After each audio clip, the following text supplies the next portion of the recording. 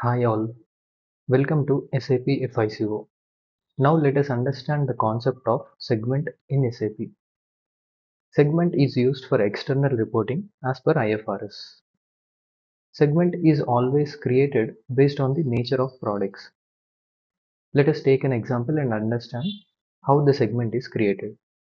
For example, we have tables, chairs, interior design, storage shelves. These all are wooden products which belongs to furniture.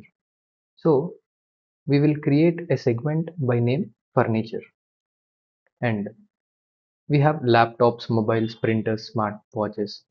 These all are electronics. So we will create a segment naming electronics. And our company also deals in pharma industries like medicines like Dolo, Zendbalm, Vicks. So these all are healthcare. So we will create a pharma segment for this healthcare segment. So in conclusion, we can say that segment helps in classification of products.